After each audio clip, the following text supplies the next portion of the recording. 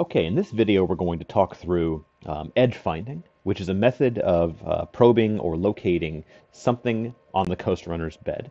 And if you're following along with the universal clamp operation, the specific thing we're going to edge find here is the y-axis on the squaring stop. But this video will also serve to talk through edge finding generally, which you'll do both in other steps in the universal clamp operation and also in other jobs generally.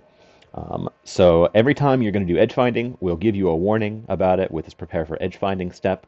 We'll talk you through the main steps of edge finding, which will also be covered in this video. In any case, once you've read through this, once you've watched the video and you feel comfortable with it, you can click next. And the first thing we're going to do is move our edge finder over to near the squaring stop. And because we positioned that squaring stop earlier, the machine knows exactly where it is, even though it hasn't probed it yet. So you can see that we're now moving over. First we're going to home. And now it's going to move over next to the squaring stop. And it's going to start rotating. And if you're curious, it's currently spinning at the minimum spindle speed that the coast runner can achieve, which is 1500 RPM. And you'll notice that our edge finder, of course, you can see how the tip of the edge finder is not concentric right now. That indicates that it hasn't found the edge yet. All right, so now it's time to actually do the edge finding itself. And the way we do this is by manually controlling the mill, which you may not have done yet.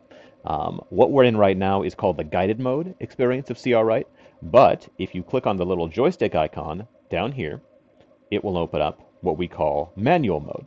And manual mode allows you direct control over the machine, which you can do various things with, but in this case we're going to do what's called jogging, which is manually moving one or more axes by a controlled amount. So you can see that I have various buttons over here. These are my jogging buttons. And you'll see that if I click the negative button in the left-right axis, which is the y-axis, note how the spindle moves just a little bit over to the left. Just like that, right? We just moved 1 millimeter to the left. I know that because my jog mode is limited or per click mode, and it is 1 unit, which in this case is millimeters. If you're curious, there is a continuous mode here as well, and continuous mode allows me to move as long as I hold the button down. So if I hold the button down here, you see how it moved in a continuous fashion. You may find that useful in some circumstances for edge finding or for touch off or things like that, but I do warn you to be careful with that because it's easy to accidentally crash if you're not careful. Anyways, let's switch back to limited. You'll recall that the set of instructions for edge finding said that we first go in 1 millimeter increments. So I'm going to move in 1 millimeter little increments closer and closer to my squaring stop. I'll pause here to note that those of you familiar with edge finding may have used edge finders in the past that are 100% visual. So you have to rely on looking at the edge finder and watching it to go from its current out of centricity state into a more concentric state.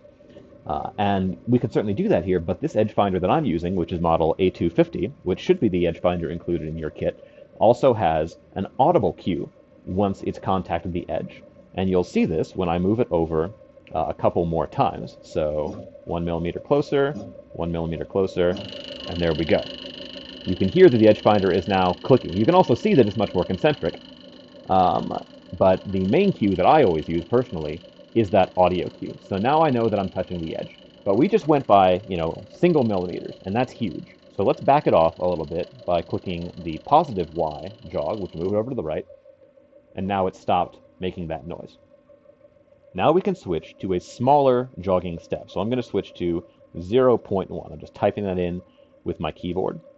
And now I'm going to do tiny little 0.1 steps over close to the edge. I'm not even sure if the video is picking that up, but it is moving towards that edge. Here's a good opportunity for me to note that in addition to using these buttons, these jogging buttons that you can click with your mouse, there are also hotkeys on your keyboard that you can use to jog. And we do have a key bindings tab here that you can use to select those key bindings. They'll tell you what they are. You can also change them. On my Mac, I'm just using the standard defaults, which are the arrow keys for X and Y, and plunge and retract with A and Z.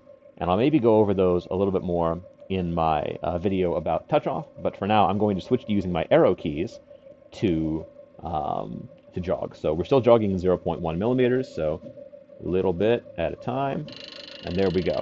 Now we've touched the edge in 0.1. Once again, I'm going to back it off here, and I'm going to go down to 0.01. What's the method behind choosing the steps here? Like, how accurate do you have to be? It really depends on how much precision you're looking to gain. The machine is capable of movement in 1,000th of an inch.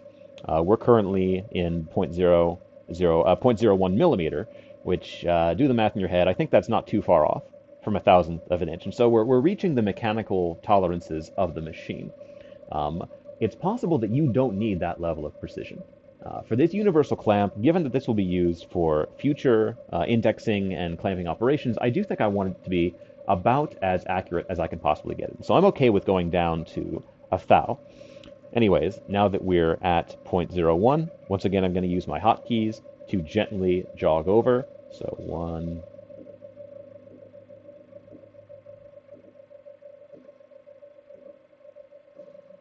almost there. I can hear it start to rub. There we go. All right, we've just found the edge in 0.01 millimeter. That's sufficient.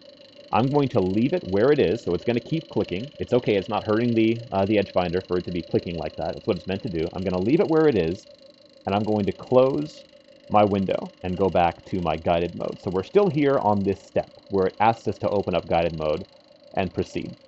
Now that we are touching the edge, we're going to click the next button, and it'll give me a little pop-up saying, hey, did you find the edge? This is meant to catch you in case you're going a little bit fast, and maybe you don't realize that this is the particular step you're supposed to do the edge finding in. If you click no, it'll just put you back here to remind you, hey, you got to do that edge finding. But we, of course, did it, so I'm going to click yes. And now I click yes, it's going to say, okay, time to record the location that we are in. So clicking yes will write the current location to WCS, and it will move the edge finder away from the edge. So yeah, that's all it is. We've now completed our edge finding. The machine now knows where that particular edge is. It's stored in the memory, and we're ready to move on to the next step.